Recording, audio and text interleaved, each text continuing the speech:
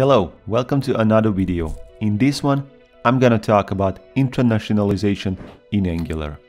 Generally, translations provide us with possibilities to consume content and use products from different parts of the world, made by people of different nations. First thing that reminds me of is watching Hollywood movies. Without translations, this wouldn't be possible. Internationalization is the process of supporting multiple languages in your application. This can be accomplished in Angular through third-party libraries such as ngx-translate, or you can use the built-in E18 functionality. To complete this tutorial, you will need an Angular project already set up.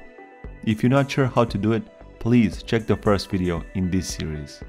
For this app, I'll add Serbian translation, as that's my native language.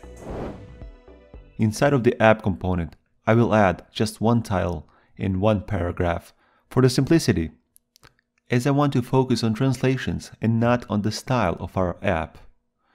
In the title, let's put the following text. This is my multilingual application. And in the paragraph, I hope you like it.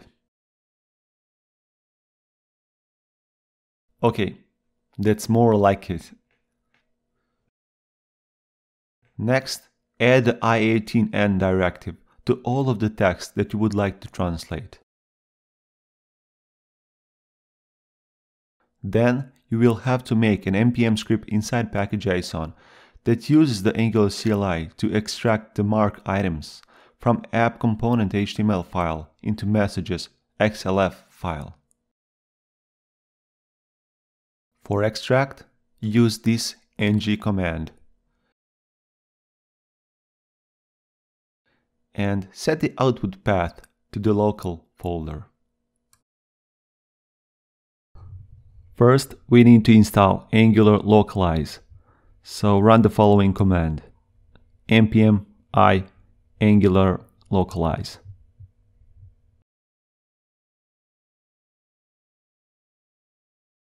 After adding this, run your new script in a terminal window. npm run I18N :extract.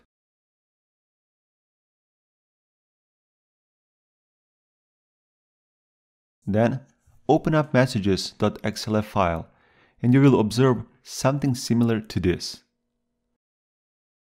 For each item that needs translating, a trans unit will be created.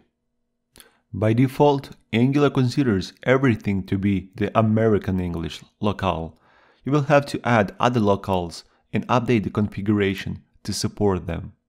First, copy messages and rename them to messages.sr.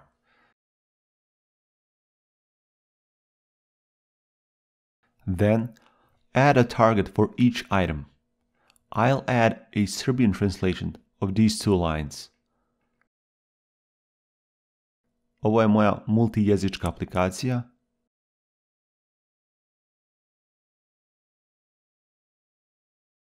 And nadam se da vam se sviđa.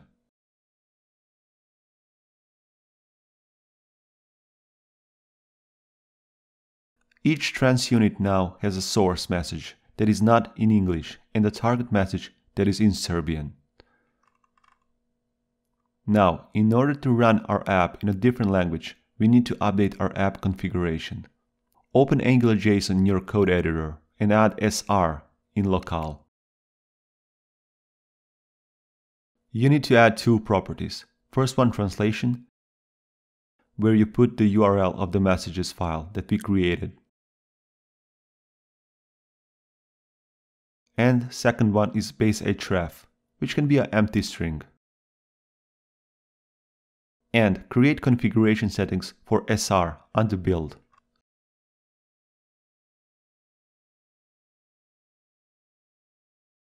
Also update configuration on the serve. Set browser target to project name :build :sr.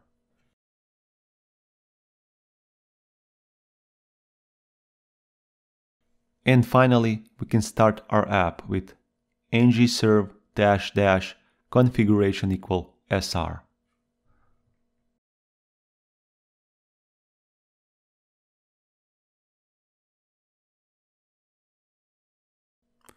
And voila! Our app has been internationalized.